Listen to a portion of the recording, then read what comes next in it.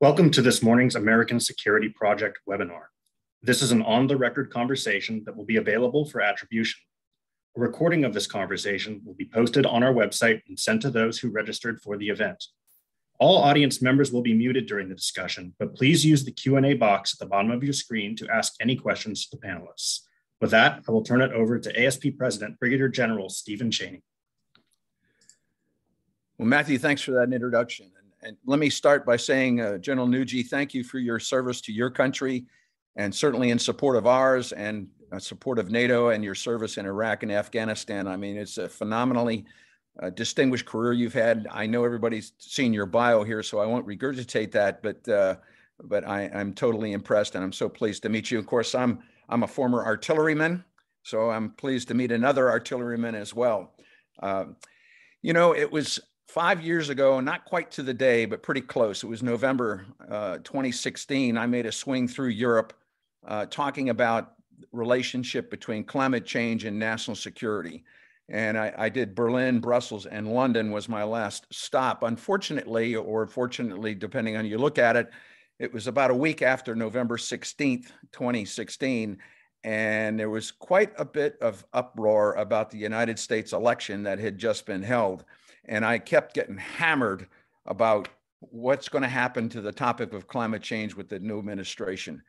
And I didn't know, nobody knew. And I think the incoming administration didn't know either at that particular time, but we were really concerned that this topic was going to be pushed out and not covered in the way it should.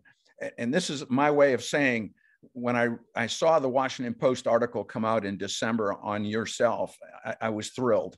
I thought it was a great article. It was in depth, it was accurate and wide ranging. And I think it provided a pretty good background, certainly for our topic today, which is how the United Kingdom is decarbonizing defense and adapting to climate change. And I'd like to make some comparisons as we converse between your country and ours and how we're handling this.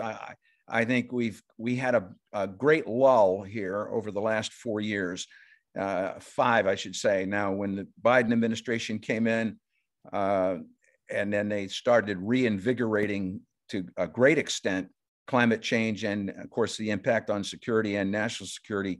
It's kind of taken a lot more prominence than it had the previous 4 years. So anyway, that's a little bit way of background to saying, hey, we can get this conversation going, but I was thrilled to see the article. Your service is amazing, and the way you capped it off with your last appointment, I found that truly unique and well done. So I will flip it back to you for any opening comments or remarks that you might have. Well, thank you very much indeed, and thank you for the opportunity to speak. And I was very pleased with the Washington Post article, and in the UK and also in Europe, it has also been very remarked upon as a strange combination by most people's accounts of a general and climate change. And I think that this idea that a senior general in the military would show an interest in climate change is one that has caught people by surprise, I think. And I mean, it isn't a surprise to me. It's entirely logical what we need to do. But I think that what has come out of it is the opportunity to really make some inroads into what we need to do in terms of national security, but also what we need to do in terms of adapting to climate change. So thank you for the opportunity to chat about it. And I have great memories and very fond memories of serving alongside US forces in Iraq and Afghanistan. I was part of 3rd US Corps under General Milley and under then General Joe Anderson under the 18th Airborne Corps as his chief of staff, and then latterly as his deputy commander. So have enormous respect for the US military and thoroughly enjoy working with them. Well, thank you for saying that. I found, obviously, that position, I presume, was unique and new, and more or less created just for you. And can you talk a little bit about how that started and how it got there and how it's going to continue? So it was and it is unique. I was coming to the end of my time as Chief of Defence People, so responsible for all the military personnel, but also in the UK for all civil servants and veterans in the Ministry of Defence, so about 3.5 million people, about 5% of the UK population.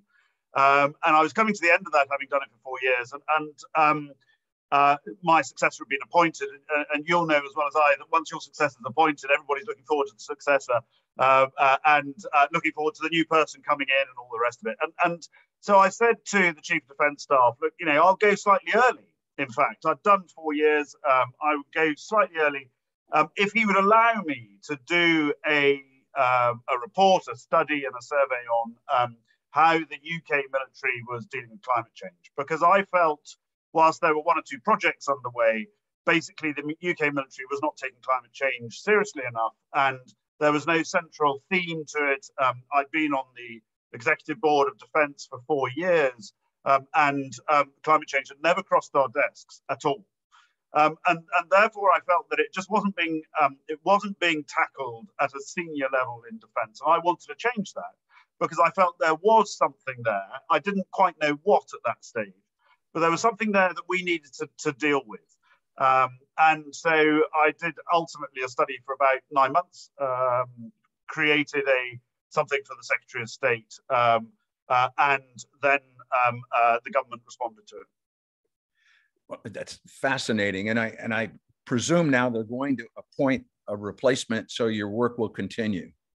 So actually, I was asked to do the implementation as well, and I said no, and I said no partly because actually when I was doing the report, I was not. I didn't have the sort of huge support of an outer office or any money to spend or whatever, and I was worried that would be the case for implementation. So I said no. The deal is I'll finish, but you are to appoint a director, so 2-star equivalent, and a team behind, so a directorate who will take my work forward, and that's what we've done. We've now got a team of. It's going to be 16 strong. It's 11 strong at the moment. We're still recruiting into it, and a director who's been appointed now for about 8 months, who used to work, who worked under me, to try and take the whole thing forward in defence and make sure it can never be forgotten and make sure it's part of the central thinking of defence. So, whilst there isn't a 3-star responsible for it now, there is a whole team under a 2-star directly responsible for it. Well, I think, in all senses, that's good news. It's certainly good news. To put a little bit of a comparison or contrast here, the American Security Project's been working this issue ever since I came on board on the board in 2006. And in fact, our government under the Bush 43 had put climate change into its national security strategy. And then we had the quadrennial defense reviews, which had climate change mentioned in there. Then our national security strategy had it mentioned in there. So it's been in varying degrees important to our defense establishment, really since about 2001, 2002, it's been put into print. Sadly, though, of course, it varies depending on who the president is and what the administration is and what their impact is. And we saw, I mentioned earlier, we saw some of that under the Trump administration, where the 2 words climate change were like persona non grata. They were basically scrubbed from virtually everything. But I mention this because I know people in our defense establishment who recognize the importance of it. It wasn't their number 1 priority, but it was on the priority list. Not only did they understand what climate change was contributing to conflict worldwide where we have to respond, but also its impact on our bases and stations. I call that, the one former was strategic, the later one I call tactical. Yeah. So those who had to ride the waves between administrations still kind of kept that flame going, so to speak, through the Trump administration, certainly. And then now, of course, it's blossomed incredibly. But do you see the same thing happening in administration to administration with different prime ministers happening in the UK with this issue? I think less so. It's not as extreme, I think, in terms of sort of either or sort of it's on the agenda or it's off the agenda. I think, though, what we've seen, and there's a really big significant issue which has happened in the UK, which is that Theresa May, the previous Prime Minister, put it into our laws that we would have to be net zero as a country by 2050. I think we were the first major country to do so. And therefore, the government will be breaking the law if we do not reach net zero by 2050. And I think that's a very significant piece, both for the country, but actually for defence as well. And I argued very strongly, and it's been basically agreed, that we need to do our bit to get to net zero. I would argue we can get to net zero. Ministers don't necessarily agree with that, but we need to do our bit to get to net zero by 2050, because we're 50% of central government emissions in the Department of Defence. Now, I don't think that's surprising at all. Actually, I'm quite surprised it's only 50%. It shows that the rest of government are producing lots of emissions as well. And they don't have aircraft carriers. They don't have F-35s. They don't have tanks, all of which emit pretty heavily with their diesel engines and aviation fuel. So for government central government to make net zero, Department of Defence has to act. It has to do something. It has to reduce. But to your question, what has happened in the last really 3 or 4 years is that because we knew we were going to be president of COP, the Conference of the Parties, the UNFCCC conference up in Glasgow last year, the government has been gearing itself up to paying attention to that and doing something about that. And that has created a momentum that I think will now keep going. Because of the legal requirement and already elements have been taken to court for not thinking about the emissions when, for example, building a third runway at Heathrow. They were taken to court and they lost in the courts, and Heathrow had to get back to the drawing board for its third runway. Eventually, it won in the courts. But this sort of legal challenge, I think, is quite an important backdrop to where we're going as a country, and therefore where defence is going. And we could claim exemption on all of this. I would argue, and I have argued, and I think successfully, that that even if we have an exemption because of conflict, I'm a soldier. I want the freedom of manoeuvre when in conflict to be able to do the best I can for my soldiers and also for winning the battle, so to speak. But out of conflict, when we are there in peace, I think there is a very respectable argument for saying that we should be doing everything we can to reduce our impact on climate change and so mitigate our emissions and become a greater circular economy and to look after the sustainability of all our land mass and the environment and so on. We have a 2% of the UK land mass where we either own or are responsible for. And I would be very surprised if the US military isn't a similar figure or even larger. And so, I think we have a responsibility towards that. But also, actually, and this I think is really important, the world is changing around us. I mean, we were briefly talking earlier about the Arctic. If the Arctic is going to melt in the summer completely in 15 to 20 years, which is where a lot of scientists think will happen, what's the impact on the geopolitical environment of that? And I think, therefore, we need to be alive to this and we need to adapt to being able to operate in a climate-changed world. As soldiers or as military personnel, we need to be, living and operating in the environment in which we find ourselves. Well, it's no different to operating in Iraq or operating in Afghanistan or operating in Africa, but the climate itself will be very different, and therefore we need to understand that. Wow, you're absolutely right. In doing a little bit of research for this meeting, some would say that the Department of Defense here in the United States is the single largest emitter of CO2 in this country and perhaps the world. And to put that into context, DoD has a little more than 13,000 aircraft. Just think about the emissions that causes. But just to make them stop emitting CO2, what you get pushback from the military is we have a mission to accomplish first. It's called defense of the country. And if we have to emit CO2 to defend the country, then we're going to emit CO2. It would be nice to reduce CO2 emissions and be able to defend the country better if you can do both simultaneously. And so my point to this is when you talk to the military commanders, they go, what's the advantage here for us to get off of fossil fuels, for instance? And we've done a lot of research with this at ASP, and the comment I always use is General Mattis's comment. when he was in Iraq I think he had the commanding general of the 1st Marine Division. He said, "Get me off this tether of fossil fuels."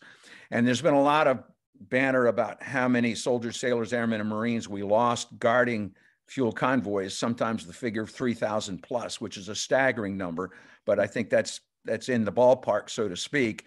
So the advantage when you go back to the military commanders is to say, hey, look, if we can find an alternative to having to truck in diesel fuel or any kind of fuels and not have to rely on those tankers to come in, then not only are we going to be more efficient, but we're going to save lives simultaneously.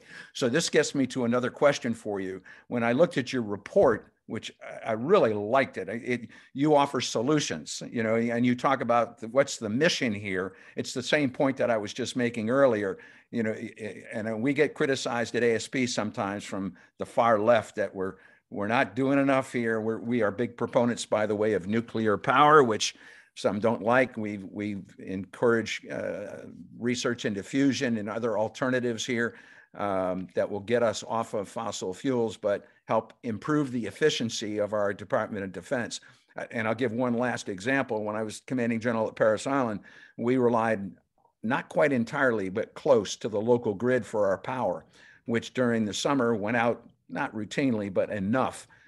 So we had an oil-fired power plant that we used to generate our own power when the power went out. I mean, I would have loved to have gotten off of that dependency on the local grid, and I would have loved to have not had to burn oil to create power. And they're getting there. They've put in solar arrays, and there's a big program in our Department of Defense which is called Net Zero, to have our bases and stations go to net zero emissions, and then ultimately to generate their own power and contribute back to the grid. But to get back to my point about your report, which I really liked, is that it was balanced. It took all of that into consideration. So your thoughts on that? So I've spent enough time. I've done 10 operational assignments in Iraq, Afghanistan, in Northern Ireland, in some of the world's less favorable places, and I've seen the fact that as a military person, you need to be obviously within the law, but you need to be as unconstrained as possible by being tethered. And I would completely agree with General Mattis's views. You get me off the fossil fuels type idea. And he came to talk to us when I was with the ACE Rapid Reaction Corps in Germany about his experiences. And it was a fantastic speech. But so I would say, first and foremost, it's about military capability. But there are lots of different ways of improving your military capability. Not only is it about reducing your dependence on convoys of logistic resupply, and there's an important aspect there. It's not just saving lives. Actually, I mean, the most senior British officer killed in Afghanistan was an infantry battle group commander, but he was on a logistic resupply patrol protecting it, and that's really important. You've got infantry protecting resupply. You've got aviation. We had Apaches over all our resupply. Aviation supporting resupply. If we didn't have to do so much resupply, the infantry could be doing what they should be doing, which is taking the fight to the enemy. And so ditto the Apache. That there's an importance here. It's not just about reducing logistic resupply and the damage that does, but it's about releasing other assets so that they can be used for what they're really designed for as a military capability. But there's another side to it as well, which is the cost of that fuel. And the cost of that fuel is ridiculous. And I've seen two prices that perhaps broadly similar. $500 for a gallon of diesel into Kabul for the US and into Bagram, and perhaps for the UK we reckon it's about £250 a gallon of diesel into Helmand. And when I was Mark Milley's chief of staff, the first bit of the tour, which was the back end of 2013 in Kabul, the first bit of the tour was all about protecting convoys going down the route from Kabul to Kandahar, and the wrecks of petrol tankers that had been destroyed by the Taliban. And so this is about using your capability more effectively. It's about saving money, because if you had put solar panels into Helmand, we wouldn't have needed so much diesel, and therefore we wouldn't have needed so much resupply, but it would have saved a huge amount of money. And then there's another side to it as well, which is, there were some 42 nations or something in Afghanistan, and when we left, as a favor, I was sort of Joe Anderson's chief of staff and effectively planner for getting the 70,000 troops, US troops, out of Afghanistan in 2014, down to the 8,000 or something that was left. But when we were looking at all of that, what became really, really clear was that actually this it became really difficult to take all our equipment out. So we gave a lot of our equipment to the Afghans. But the Italians had different generators to the Spanish, who had different generators to the Germans, who had different generators to the Norwegians, who had different generators to the Americans on a different voltage, to a different generator to the British. So we left goodness knows how many different types of generators to the Afghans. Imagine trying to run your army with 8 different types of generator, which needs 8 different types of equipment, which needs 8 different types of mechanic. It's not practical, but one set of solar panels, because they're basically the same, would have been so much better than just lots and lots of different types. So there's lots of advantages to it, which would have been better for our allies, better for us, and save lives. And that actually is all about military capability. It's what we offer, and it's what we provide. And a lot of what I've said to the UK MOD is, if you create your own electricity, and we're subject to the same grid as you are, if we create our own electricity, it's doing 2 things. It's providing that resilience, which is what you needed when the electricity goes off the grid, because we have our own supply. But secondly, importantly, it guarantees a price of electricity because you're providing your own electricity. And by guaranteeing a price of electricity, you will undercut what eventually will be rises in electricity price. And that is saving you money, and that can be reinvested in military capability. That's the point. It's not just we can use Apaches in a different way. It's you can save money, which you can then reinvest in capability.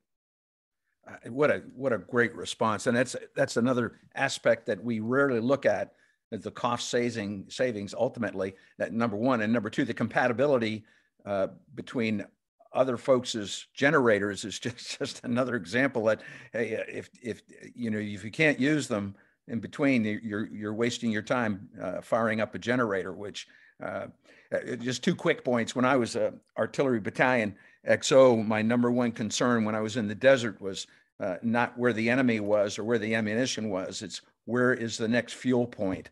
Because if we couldn't move, we were dead.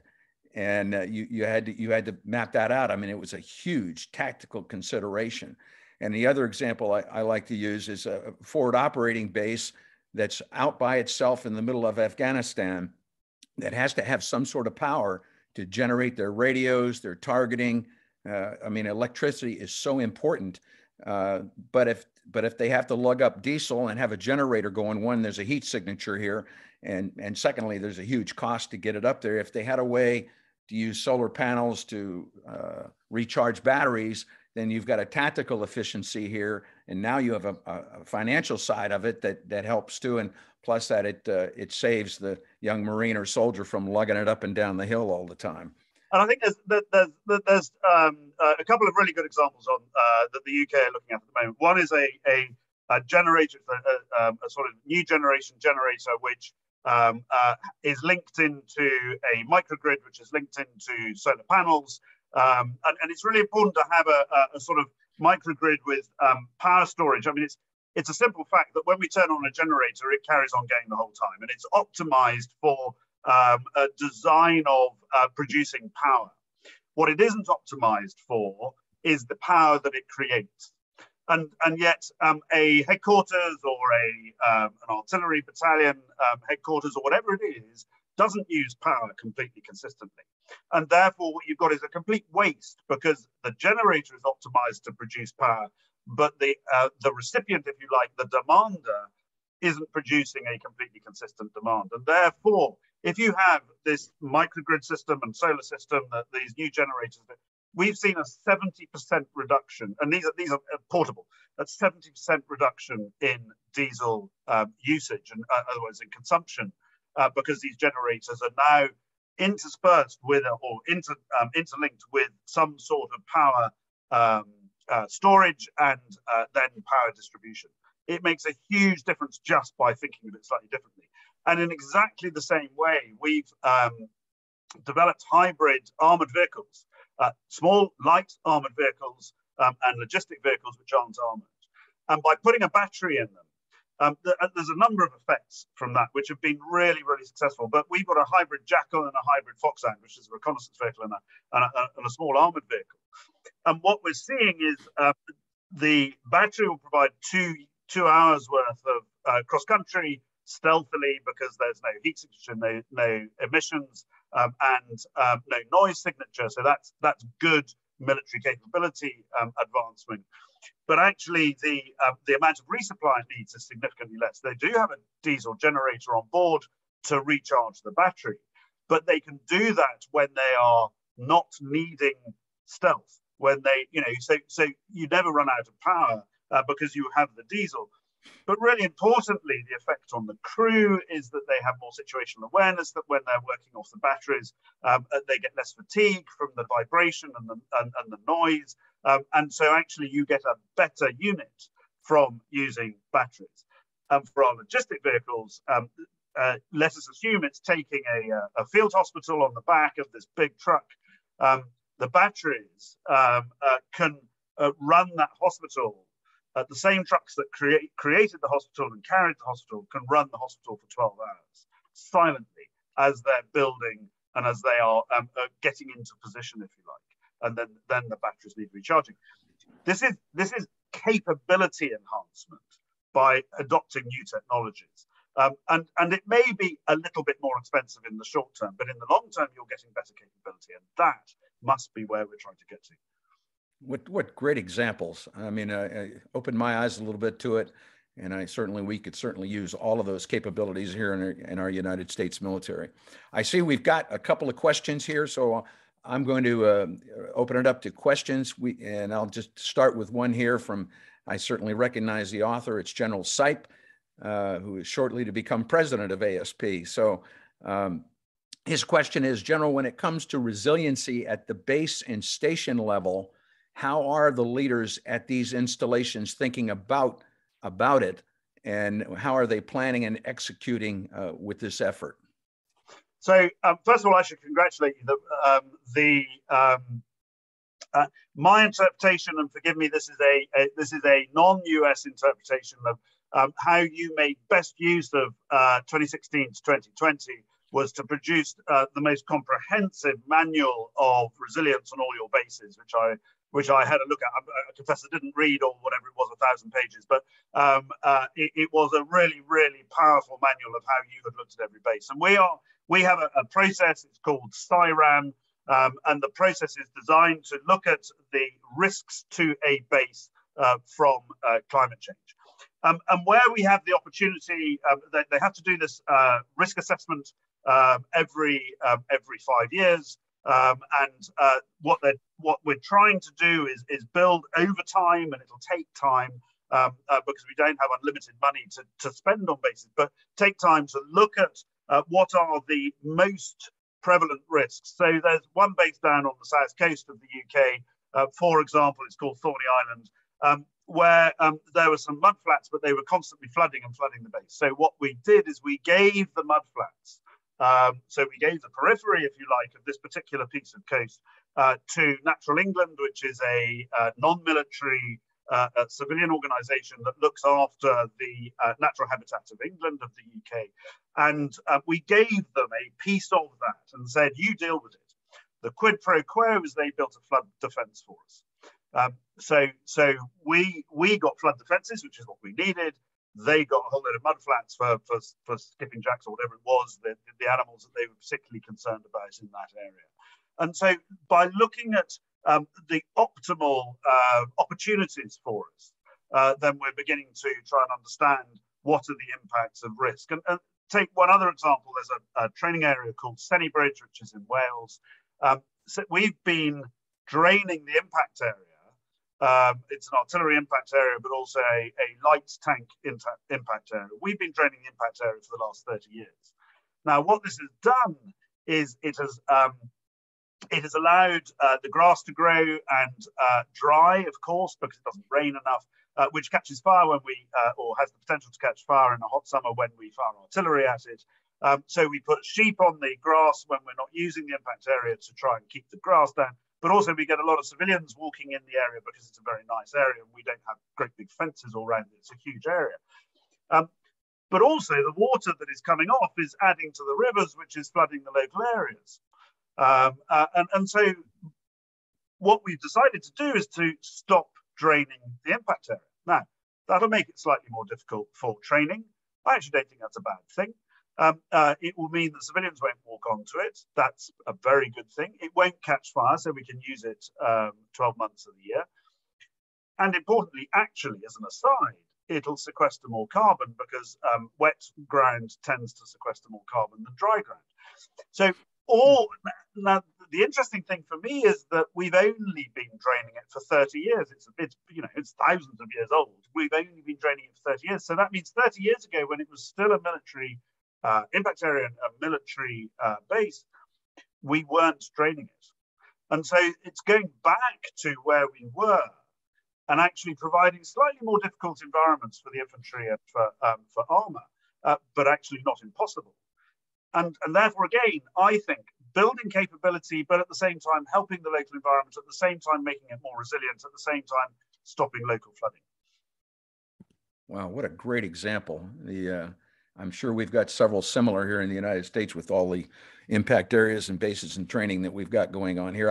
I remember well at Camp Pendleton, and they still have it here, the impact area literally catching fire and threatening the local housing at Pendleton. Did so this past year. And so here you have climate change where they've had drought and you mentioned the fires on the impact area. And of course it's impacted.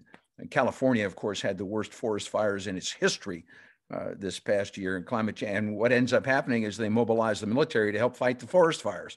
So it's just another ancillary part to that. Let me get to another question here from Jessica Lielmo. Her question is, institutionalizing climate.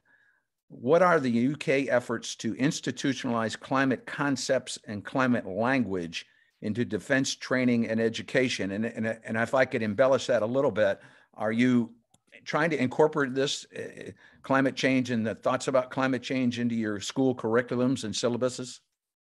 So that is our ultimate objective, and I would say we haven't got as far anything like as we would like to on this. But what we are doing is running, one of the first things we did after I'd produced my report was create a thing called the Defence Green Network, which is open to everybody, where we run a series of seminars, a series of lectures, a series of presentations, but also it is a conduit for interesting articles and interesting discussions outside the military to be brought into the military. And the Defence Green Network, it is growing almost every day with the number of people who are interested, and it's also a network of networks in the whole local networks on defence, green environment and so on. Are part of the Defence Green Network. So we're doing that, but we haven't yet got it into our syllabuses in as much as I would like. It is part of, say, for example, we run a generalship program for the Army where all new generals go to the generalship program to learn how to be a general, if you like. It was once described to me that it was the most difficult transition you can make apart from being a civilian into a soldier is to become a general, because you have to think completely differently. And so that it's part of that program. And what we're hoping is that by starting at that sort of level, I've talked to the staff college. So it's being incorporated, but I wouldn't say consistently yet. What we need to do is find a mechanism for incorporating it consistently and encouraging people to adopt, if you like, this as an interesting subject. Having said that, I was emailed by a young sub-lieutenant in the Navy saying, only last week, saying, I'm really keen on this. Can I do more of this in the Navy? And I put him in touch with the admiral who's in charge of climate change and sustainability for the Navy, who immediately brought him on side and brought him onto his staff so that he could actually really make a difference. So I think we're not there. It's not systematic yet. That takes time. But we're trying to push it as much as possible and opening people's opportunities. Wow. When you mentioned the Navy, and an example that I use frequently when I mentioned that ASP is a nuclear power proponent, and of course now the hot topic are small modular reactors, and they're talking about creating a reactor that's small enough, portable enough that you could power a base with it. There's some drawbacks here, but a lot more advantages in my opinion. I keep saying the prime example of a small modular reactor is a nuclear submarine, and we've been running those safely now since 1955. I mean, without a single incident.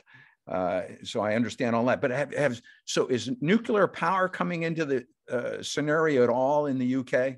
Yes, absolutely. Funny enough, both civilian and military. So civilian, the government has just put, I think it's £200 million into developing small modular nuclear reactors as a way of, and they're not portable, but as a way of increasing the amount of energy we have coming into our national grid, because we're going to need more and more electricity. I mean, this is the reality is that if we electrify all our cars that were working on diesel or petrol, then or gas, then we're going to need more electricity. If we use electricity to heat our homes, at the moment we have natural gas heating our homes, and so that is going to need electricity. So we're going to need more electricity. So they're looking at modular nuclear reactors on a civilian side. On the military side, if you can put, and there's one company, Rolls-Royce, who are looking at putting a modular reactor or a micro reactor, as they call it, into a 40-foot container. If you can get a micro reactor into a 40-foot container that is portable through a Chinook, then actually via Chinook you can not only do your bases back in your home country, but you can do deployed bases as well. So we're absolutely looking at that. It's not complete yet. Rolls-Royce are looking at the end of this decade to try and make sure that it is completely sorted out and it works properly and all the rest of it. But they're talking to the Ministry of Defence about that, and I think that's a really good thing. I'm sort of one of these people who believes that nuclear is part of the solution. I think it has to be. But then so are other things like like geothermal, deep geothermal and things like that are part of the equation. We're not going to have a single source like we have at the moment in oil. Wow. Well, that's music to my ears, to be honest with you. And I'm glad to hear you're thinking about it. We have gotten so far behind in the production of reactors in this country. One, they've priced themselves out of the market in building nuclear reactors, and they're trying to get onto the small modular reactor side of the house. So, and of course, and you're certainly familiar with what's going on in Germany, and they're basically shutting down all the nuclear power plants, which and that kind of a knee-jerk reaction that they've had there. So it's very interesting problem that we have here, and there are solutions to it. We just need to work through those solutions, and it's good to hear that you're doing it. I'm going to ask another question here from one of our questioners here, and this is from James Costello, and it says, what action are you taking about groundwater pollution around military facilities in the UK? And this is a little bit off topic here, but it's become a very hot topic here in the United States, in Hawaii, where there's a naval base, and they've had tremendous water pollution coming from the naval base. There's not a day go by there isn't some kind of lawsuit or something you see on it. And so they're talking about bases and the pollution that the bases are creating.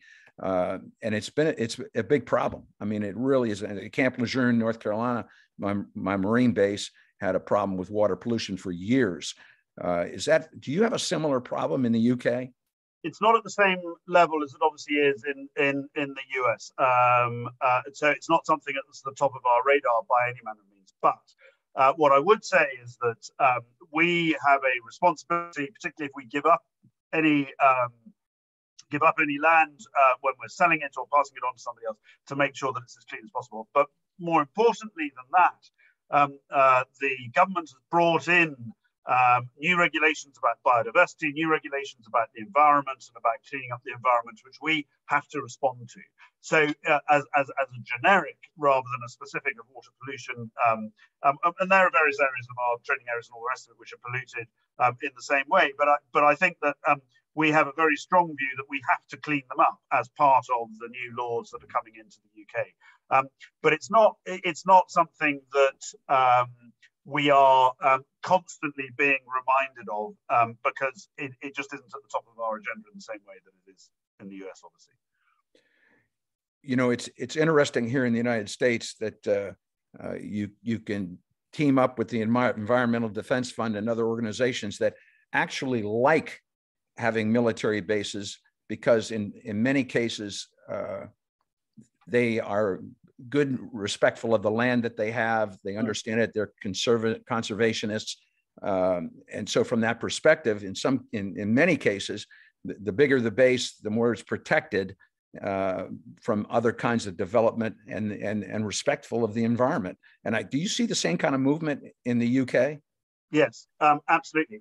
We've had for some time a set of awards called the Sanctuary Awards and a Sanctuary magazine, which is all about how we look after the environment on our bases. We would turn around and say that Salisbury Plain, which is our biggest trading area, it's in the southwest of England. Not only does it have species that can't be found anywhere else in the country, it has grasses that can't be found anywhere else in the country. It has not been touched by human habitation or human farming as in aggressive farming of crops and so on, for a couple of hundred years at the very least, and so is a natural habitat that is unique in the UK, and we are very proud of that. But actually, I was sort of sponsor for the Sanctuary Awards last year, and I made the point that this shouldn't just be about the environment. We do a lot for our environment, and we are very successful at it in small doses. But actually, the Sanctuary Awards should be about how we're looking after the environment generally, rather than just in the UK. So one of the awards was made last year to our Antarctic research base for what they're doing in Antarctica. And so, we slightly widened it to try and attract people's attention to the fact that the UK military, we have bases all around the world, just like the US do, and we look after our environment everywhere around the world, rather than, so there was one from Nepal with the Gurkhas, there was one from Antarctica. We're trying to look after our environment wherever we are. And I think I am biased, but I'd say we're not too bad at it. Well, that's heartwarming, and I appreciate it. We're certainly the same way here in the United States, that I tend to believe that our bases and stations are very good stewards of the environment, respectful of it, and understand that spot. And whenever I deployed to 29 Palms in California, we had to look out for the desert tortoise, and we really did. I think we were good stewards of that. Well, I'll close with one last question. What's next for you, General? What's your next big project now that you're into retirement? So I'm still very interested and very involved in this. Funny enough, one of the things I'm doing at the moment, I'm trying to make my house as sustainable as possible. So I've got solar panels. I've got a Powerwall, which is a Tesla Powerwall, which is a house battery, effectively. But I'm just looking to design a new hydro system, a water wheel. I've got a stream at the bottom of the garden, and I want to try and create electricity out of that. So, but I'm using that as almost as a sort of test bed for ideas.